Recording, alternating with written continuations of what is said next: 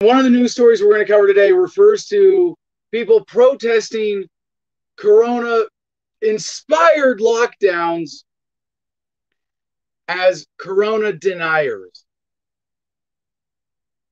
The propaganda right now is at a new level of fomenting divisiveness.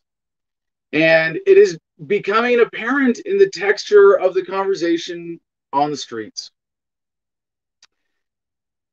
I got a text today from an old friend who's been kind of an alt-right activist for many years, and as long as there was a thing called the alt-right, and she sent me this picture that was her with a Trump sign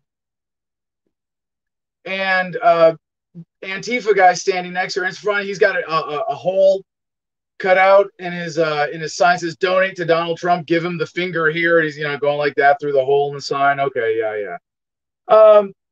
And she said, we used to be able to stand next to each other, and now we can't. The shit works. Divisive language, propaganda, social manipulation, conditioning, all this shit, it works. Look at the effect. And I don't just mean the immediate effect of the crap we're seeing now and the conversation, the lowered quality of the discourse, so to speak. But the point of all of this, never forget that the main purpose of government could be summed up as to keep the rich getting richer and the poor getting poorer. Forbes just released the Forbes 400 list yesterday. And it said that they had an increase in overall wealth from the prior year of 8%, blowing away all past records since they've been tracking this.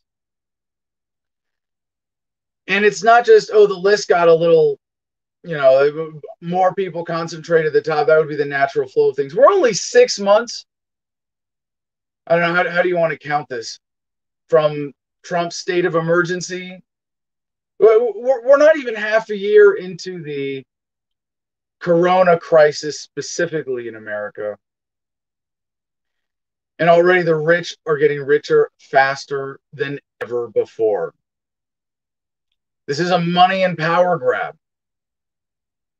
And it's disgusting. And we are being distracted from that and led to fight in the streets. I mean, it really breaks my heart. Some of the stories we got to cover today, because I do feel like I have to catch up the audience on where we are with lockdowns, shutdowns, enforcement, and the unique new threats that government represents right now. And in the United States, I've been saying really since the beginning of the lockdowns that police are somewhere on the scale of 5 to 10 times more dangerous than they would be normally. Now, the overall effect is probably going down a lot because there's a lot less traffic. There's a lot less vehicle traffic, foot traffic, business altogether.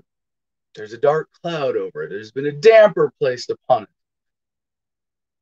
But when police know that they're not as accountable as they normally are, or that at least it's right now a lot harder to hold police accountable, they're going to get away with some shit. And in some places, like, in a way, Corona has become, a giant IQ test or Rorschach test, right? An ink blot. You can see what you want in it and use it as an excuse to do whatever you want. You want to sit at home and collect welfare? Well, we'll just blame the government, blame the shutdowns, collect your welfare. You want to go out and fight in the streets? You can go out and fight in the streets. You want to print $9 trillion? Print $9 trillion. You want to start arresting people for stupid shit?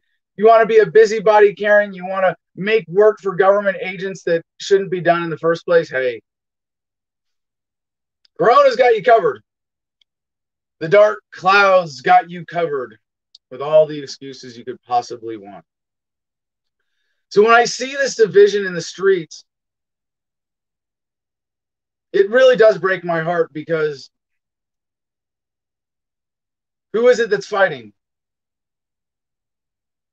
Are there any billionaires out there getting pepper sprayed, throwing Molotov cocktails, beating people with sticks? No. No, it's just the poor, useful idiots in the streets. And I do mean poor in the literal sense. It's not rich people, it's poor people. You want an excuse to get poor people to fight? Don't worry, Corona's got you covered. Masks, distancing, lockdowns, polarization like never before. Black Lives Matter versus and Antifa versus Proud Boys and the hardcore Trump supporters, however you want to characterize these fringe groups. They're not fringe. I don't know. There's so much infiltration, so much manipulation. This is being covered by the media a lot, which should tell you something.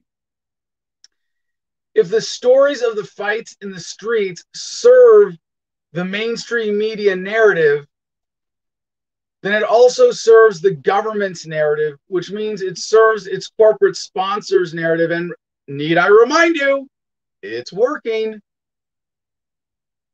So you got to be suspicious of what's really behind this. How organic is it? How organic is a riot when pallets of bricks just show up where protests are going to be, and a few agitators can sneak into the crowd, throw a few bricks, and a legitimate righteous expression of anger turns into wanton property destruction? And I'm not like universally against property destruction. I mean, even to send a message. Compared to what Black Americans have been through, the property destruction we've seen in the last few months is not even a drop in the bucket.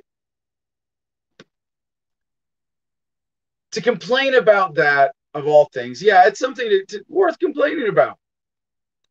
But if that's your focus, you're missing the point. You're missing the bigger picture. And you're missing why all of this fighting is happening right now. And just for my personal analysis about my participation, I would never go fight on one side or the other, but I'm tempted to, go out and cover things and do man on the street interviews.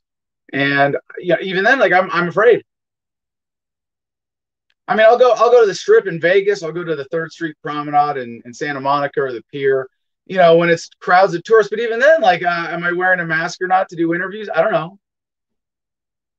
Are people willing to talk to someone?